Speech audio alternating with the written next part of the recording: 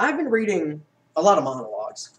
The thing is, when you're an actor or you do plays or stuff, you're going to have to read monologues. It's just part of most scripts. Most scripts like to have this one moment where it is a character talking to either another character or the audience, and they're trying to just get a point across. Now, the character may not know exactly what the point is. Most monologues will consist of a character who's trying to talk his way leading up to a point. And it just kind of happens naturally or flows. Maybe somebody already has a point. They're trying to convince the other character of their own point. But then throughout that, they realize that maybe their point isn't the best way. And it's always this journey that everybody likes to throw into their scripts. Stuart's already back with his food. Hey, Stuart. Come. Come here. Come here. Stuart, do you know any monologues? No. You don't know any? Not really. Well, make one up. What? Because I'm talking about monologues, and I want you to do one. I don't watch enough TV. Oh. It's not about TV, Stuart. It's about plays. Just do one from your favorite play. Only thing I know of is the one we did. Well, do that. Do the monologue that you had from that. I want to. Even though it wasn't a monologue. No. Just make up a monologue. Oh. Just sit here. Just stand here and then tell a story. Just do a monologue. Do a monologue about a dog that you ran over. And it's up to you how you felt about it, but you just got to do a dialogue. You got to feel the feelings, okay?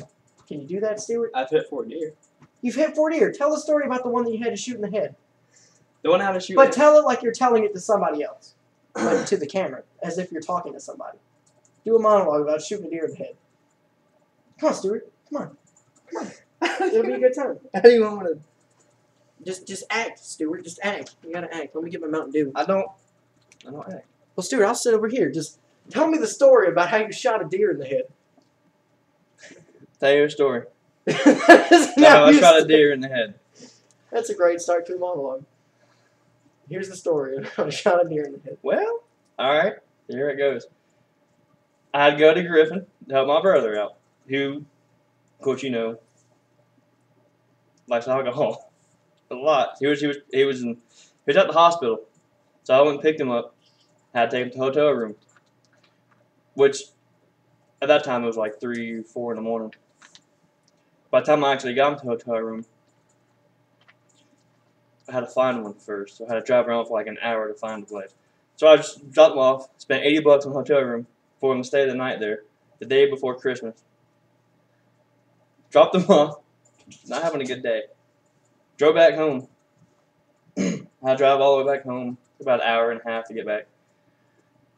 And about 5:30 in the morning, literally 2 minutes from the house, I hit a deer, going about 55 miles an hour on Fisher Road. But I tried to swerve and to miss. Of course, when I did that, the deer just followed. Of course, it knocked my headlight out, damaged both my fender, my bumper, and radiator.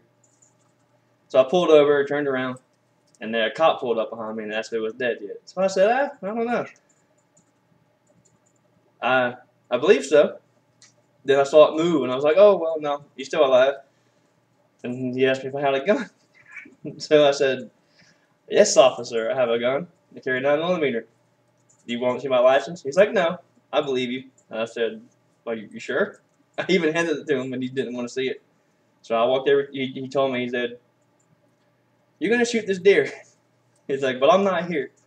Because apparently, I don't know. He said, you can't shoot, cops can't discharge firearms without writing a report about it, which is kind of a lie. So when she left, then I shot the deer in the head twice. And then I went home, and I didn't sleep the rest of the night. And I was up for like a day and a half straight. And that's what I did. I shot a deer. A baby buck.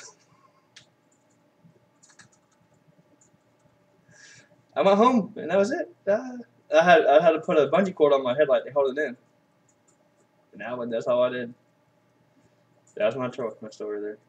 And then you bow to the audience. Because you did such a good job. No, I didn't. You did just fine.